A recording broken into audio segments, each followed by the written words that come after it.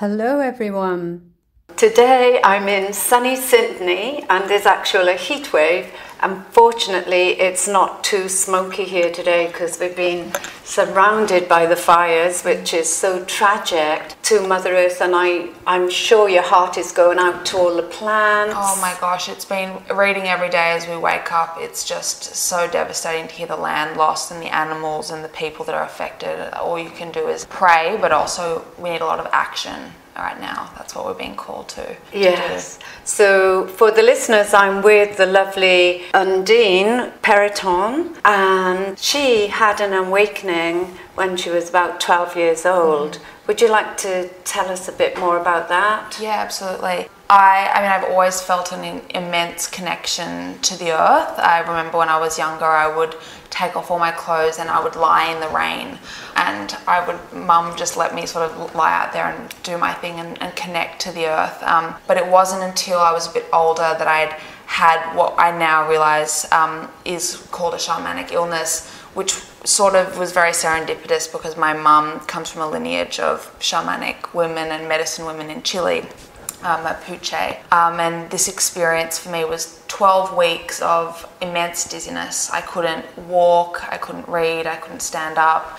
And we went to doctors and we went to naturopaths and we did every single solitary thing we could think of, and nobody knew what it was. And during that time, my dreams were technicolor, and it was as if the plants were speaking to me. I would dream of vines coming through my veins and like the rocks talking, and it was, I mean, what I assume somebody on drugs would kind of be like if they were tripping, but obviously I was just a kid, so these dreams were incredible.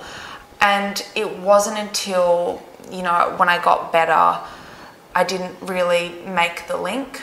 And it was only till later that I kind of realised, based on some other advice from people, that that's what I was sort of going through, because I have a really innate knowledge of plants and plant medicine, and it's really something that I'm incredibly passionate about. I think that's where that lineage has sort of blossomed in my life, is through the knowledge and healing properties of plants. Wow, because I believe you were talking to people and giving them advice and giving the full botanical names of the plants, which you wouldn't have even known. I know, I wouldn't have even known. And it's the way it sort of comes to me is it just sort of like channels right down, and I'll be like, this person needs this, and then I'll kind of question myself a bit, and then I'll look it up and I'll be like, that's exactly what they needed. Every single time that I have this sort of experience with plants, I'm in like the midst of developing an oil for personal use, and I just one day woke up and I was like, I've got the recipe, I know exactly what needs to be in it,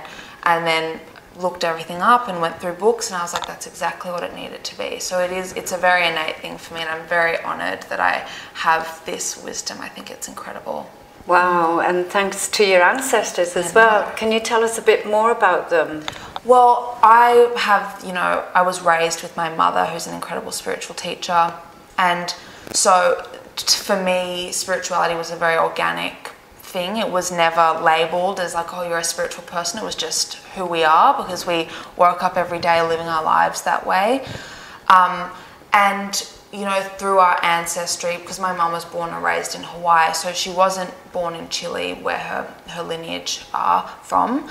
But I really, as we did the ancestry, which is amazing now with like the internet, we were sort of able to understand that this is where these people came from, and the Mapuche people are primarily medicine women and shamans. And it's amazing when you can sort of have a solid foundation for what you're feeling, and I think that's what ancestry can give us, is realising that everything we feel connects us to somewhere thousands of years ago, or a knowledge that is universal and in the cosmic web of life we live. And so I think I'm very, very grateful that I have that ancestry, and I feel it very strongly in my body. Fantastic. So you were 12 when this happened, and when did you continue giving people advice? Well, I started reading a lot. I wanted to sort of expand that knowledge, and I think I believe that, you know, food and nutrition and all of that is deeply connected to our spirituality.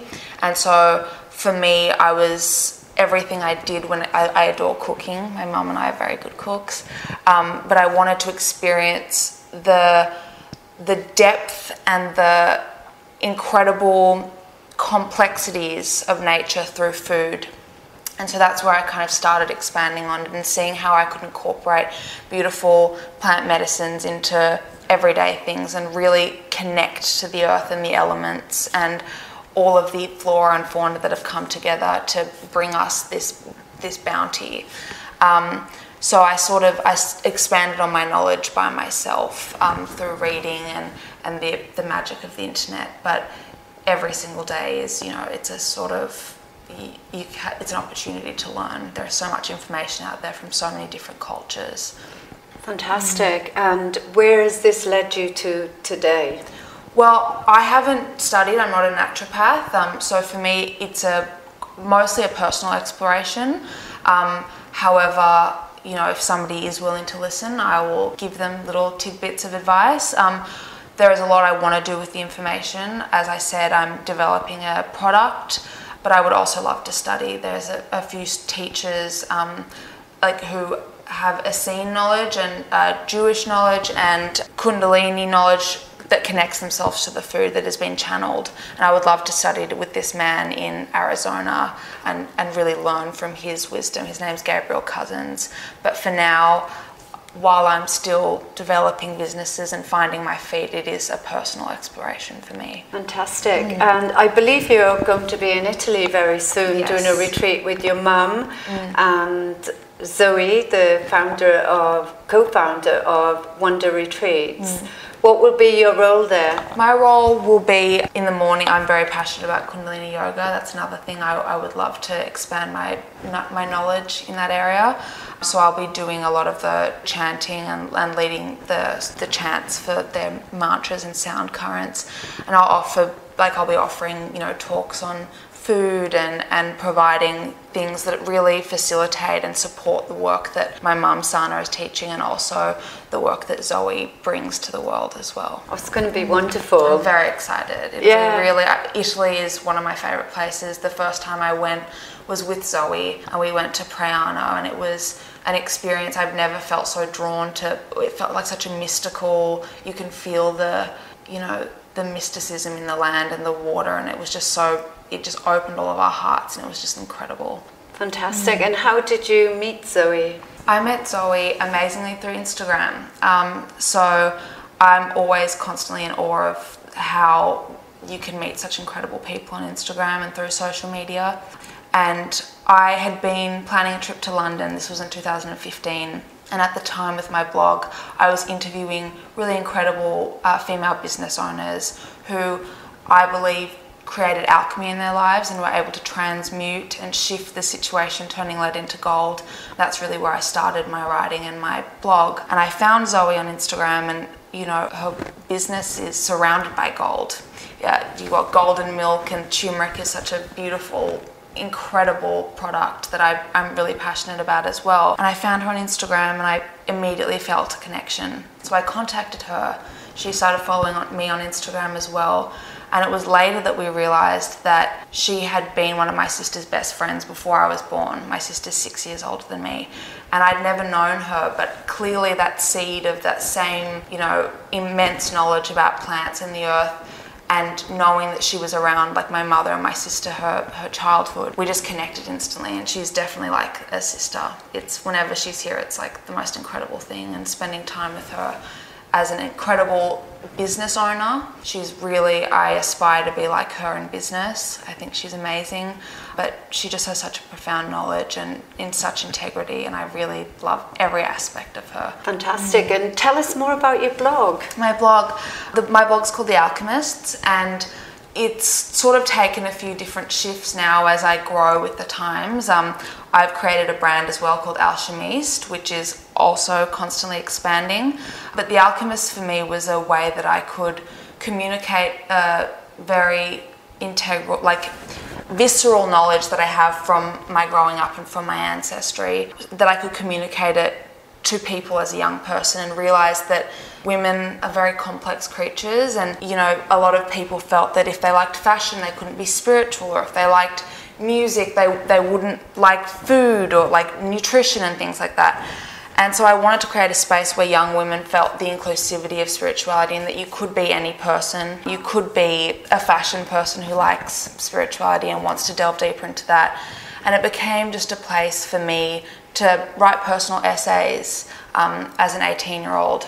And the way it unfolded was really incredible. It just laid the groundwork for me as a writer. I was working with numerous brands who commissioned me to write articles for them just based on what I wanted to write about spirituality and females. And I really am grateful for that experience, because I think I live my life with fear that I'm constantly trying to overcome, which is my own sort of ego. I think we all do somewhat. But it was other people supporting me and believing in me and saying, you're incredible, you have this knowledge that's so innate, that allowed me to get to where I am now. But as I said, we're constantly changing and evolving, and that's what alchemy is. You know, you have to be able to transmute your situation and sort of go with the undulations of life in a very strong, steadfast way. And I believe you also chose it because of your name, Ondine.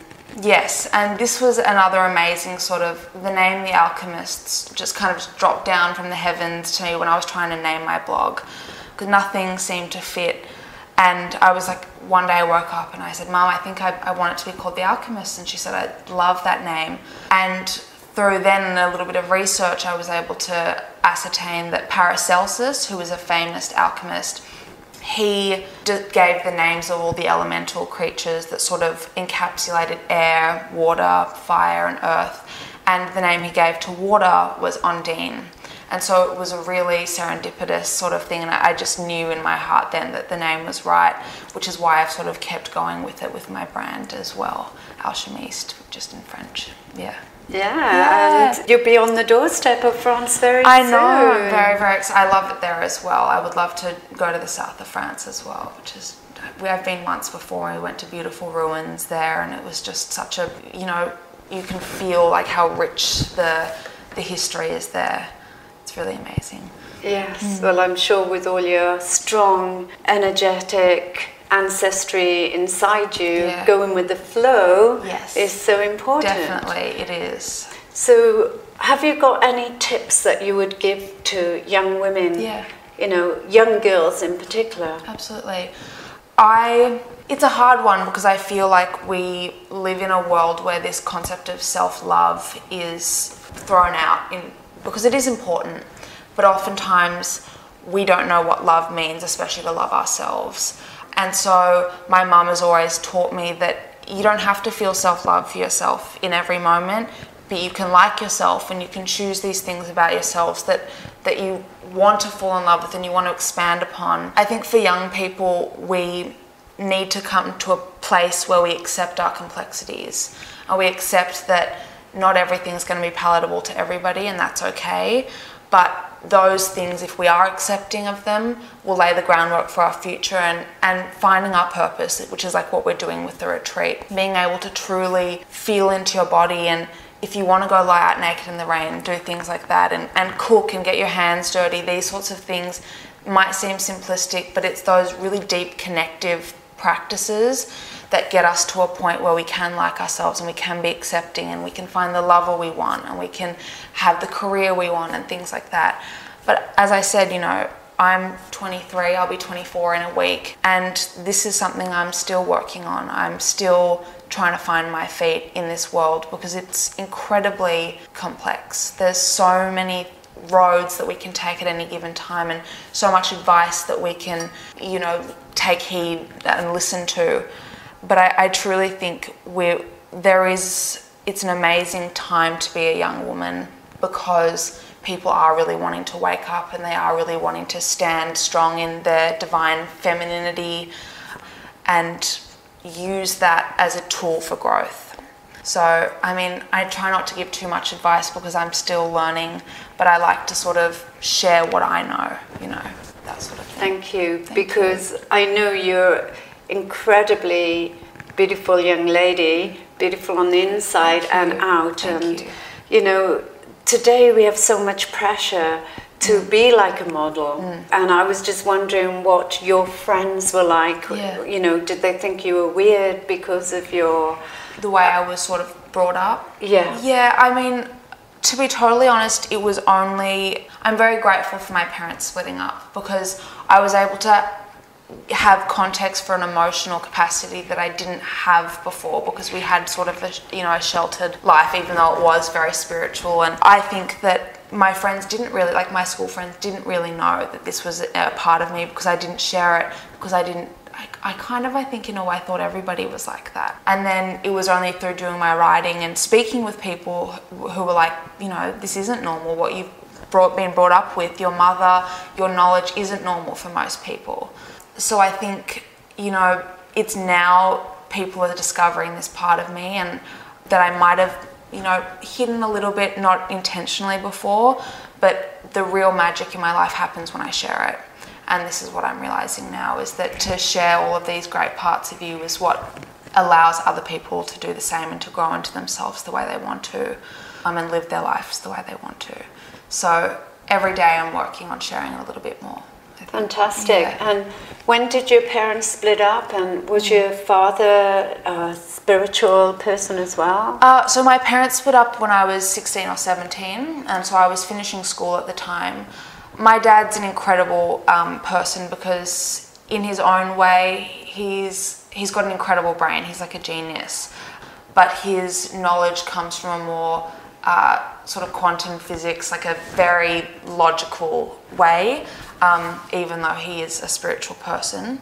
I learnt I think I've got a good balance of my mum and my dad. I've got a lot of my dad's very logical thinking brain, but all of the heart and sort of immense knowledge that my mum has.